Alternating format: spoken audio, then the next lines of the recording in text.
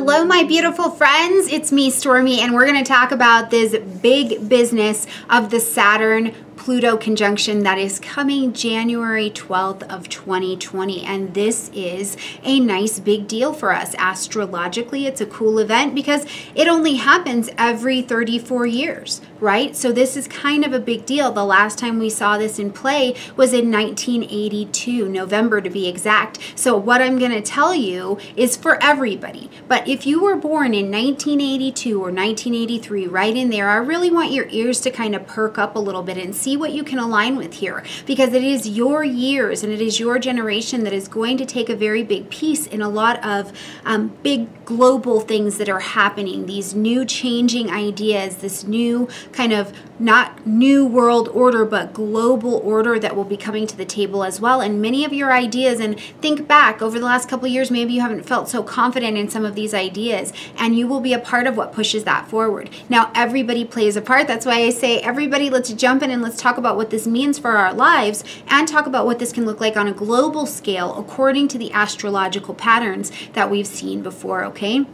So we've got these two planets, and these are two pretty serious planets, and they're not the warmest, most cozy planets that we have in the zodiac for sure, but they are both pretty serious, and they mean pretty serious business. Now, I would think many of us have already started to feel a fair amount of their effects as they have waned in and out of getting close enough to each other, but they will actually become exact on June 12th at 22 degrees of Capricorn. So I would also tell you, check out your chart, and if you don't have a chart, please grab one from me, pull up a free one, go to whomever you trust in this astrology realm and grab your chart so you can see how this will actually play out in your world, because these are going to be big deal kind of energies. So whatever you've got at 22 degrees of not only Capricorn, but what you've got at 22 degrees of any of the cardinal signs, Aries, Cancer, Libra, or Capricorn, you're going to want to check these areas out to see what kind of actual impacts they'll have on your chart, okay? But as we see these two coming together, Pluto is trying to help something die off. It's a phoenix energy, so it says, hey, this needs to die off this way so that it can live in another way. So we have this very regenerative phoenix kind of energy of needing to kind of pull something away. It's empowerment, but it's empowerment that comes through transformation. And in order to transform, something has to stop being what it was and get to be something else. But there is a process. And most likely we felt it, or you've seen it in your life where you're feeling like, I need to do something. I need to move towards this. You feel a calling towards something that's maybe in a little bit of a different direction than you were heading before. Now, Saturn comes in as our timekeeper and our maturity energy and our spiritual fitness kind of energy, right? He comes in and he says, look, I'm going to help you come to the next level, but I'm going to do that by helping you mature. You've got to see things from a different perspective. I'm going to show you how to use these resources. I'm going to also show you what doesn't fit. And the thing that I love personally about the Saturn energy is because it acts as Chronos, that timekeeper. Saturn's like, honey, we are on the clock. I need you to let go of that, which Pluto will help you with, so that we can take this to the next level, to the next best platform, foundation that we can stand on to get things done. So it's a wonderful combination of these two energies, but they do create a very slow evolutionary process, which we can see that the theme of that evolutionary process is going to be in the areas that is happening in your life, in our world. Things cannot stay the same. If they have not been working, if they are broken, they either need to be fixed or be discarded, but they cannot stay the same as they were if they have been inefficient. So what it also means for us, and this is kind of the theme of 2020, is that you're going to put in some hard work. But Jupiter moving into the energy of Capricorn has also helped us have the wisdom of understanding the endurance we're going to take on to build something new, to build this new foundation that's absolutely beautiful. But don't be surprised this year that at your 22 degree placements, you find yourself needing to work a little bit harder to change something. Anything that has outlived the life that it can travel with you, you're going to be redoing that. Now, I will say too that this is a big evolutionary process, and it can feel heavy, and it can absolutely feel painful or feel like loss, because something has to go in order for something better to grow there. But I know plenty of people as well who have very much so been doing some work. So this has almost felt like a saving grace to them, where they're like, yes, thank you, Pluto. Thank you, Saturn, for coming along, because it made them step up, right? They were like, what am I going to do for my future? What is the foundation I'm willing to stand on? So if this has been your experience, enjoy this energy. It's just going to keep illuminating the path for you and show you how to continue to build these foundations that are solid. And these are going to be the strong foundations that you stand on for the next 34 years of your life until they come back around. So it's actually a really beautiful kind of energy, okay? Now, before we jump in and talk about other ways that this brilliant stuff is going to manifest, I want to talk about what happens if you have this particular placement in your natal chart or in whatever chart that you're looking at.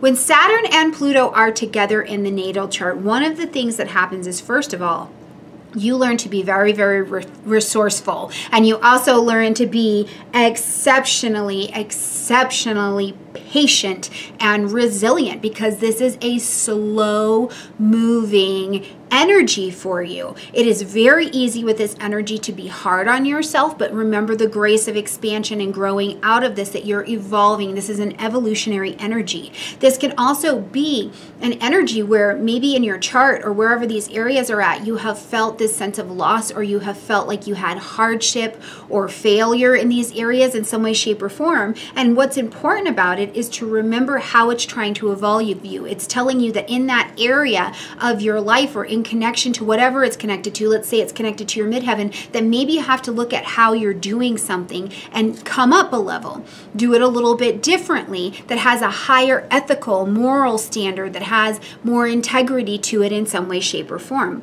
I can tell you that because these energies are so strong, that having, being resourceful, being organized, having a fair amount of self-discipline, these are all qualities that can definitely be in your favor. Every placement comes with its good, comes with its bad, but this is certainly an energy of building a foundation, even within your own life. And sometimes that can just feel very, very hard, or feel like you've really had to work for it at times. So if you do have that placement in your chart, I would love to hear from you down below, to hear what your experience of this particular energy is, because maybe this is something you can share with us so we can understand from a personal lived experience how we can work with these energies as well. So feel free to put that in the comment section down below, okay?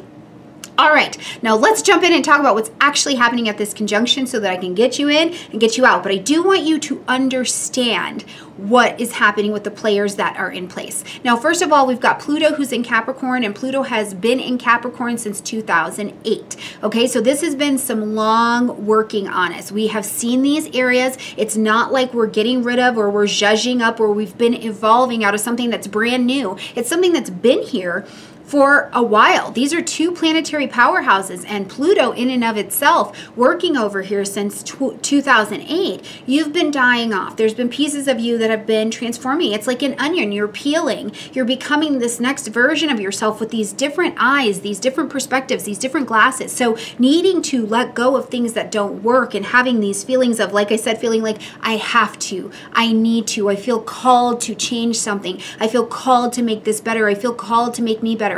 I feel called to understand something bigger. These are the experiences of Pluto and Capricorn that you've maybe been taking on, for sure. Now, as Saturn has been in Capricorn, and he's whipping around much more quickly, right? He's getting around much more quickly than Pluto has. So Saturn has been working his way through the energy of Capricorn just for the last 2 years. So we've really seen it from January 2018, and technically December of 2017, but real forward motion since 2018. So either way, Saturn's been here, he's been working as well. And Saturn matures us, like I said, and in the energy of Capricorn, where he's at home, he's comfortable, he's ready to get your foundations and your structures redone. He is helping you be ready to take on some real life commitments, right? Like, I'm gonna commit to this for the next 29 years of my life, and how do I make it solid? How do I manage things? How do I take on new responsibilities? My legacy, right? What have I got set up for my legacy? These may all be things that you have seen in the works